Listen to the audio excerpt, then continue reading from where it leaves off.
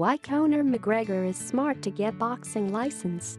As the Conor McGregor circus took its latest turn, one of fight sports' ageist heads could only admire the Irishman's audacity.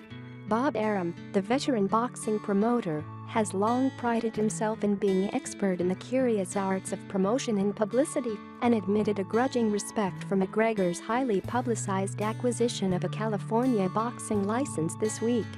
"The kid is very smart," Arum told USA Today Sports in a telephone conversation on Thursday. "He knows what he is doing, and he is trying to change the game." McGregor's game, mixed martial arts, is a very different one to boxing. With the Ultimate Fighting Championship all-powerful in its domination of the sport, MMA protagonists have little in the way of firepower when they come to the negotiating table.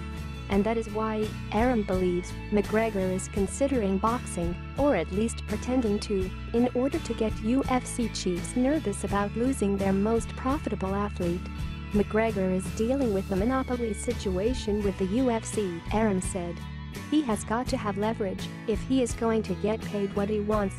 He is not going to go out and become his own promoter and stage his own fights in mixed martial arts, so his only leverage is to say he is going to be a boxer and try to panic the UFC into a better deal."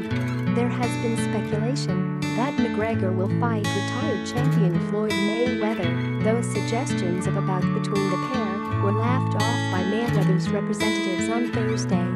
After his victory over Eddie Alvarez at UFC 205 in New York last month, McGregor was adamant that his profile and ability to command huge pay-per-view numbers should entitle him to more money or even a stake in the company.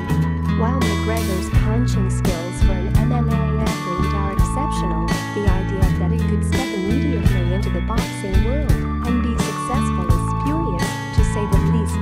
Arum said he believes the application for a license was little more than a power play and does not expect to see McGregor box.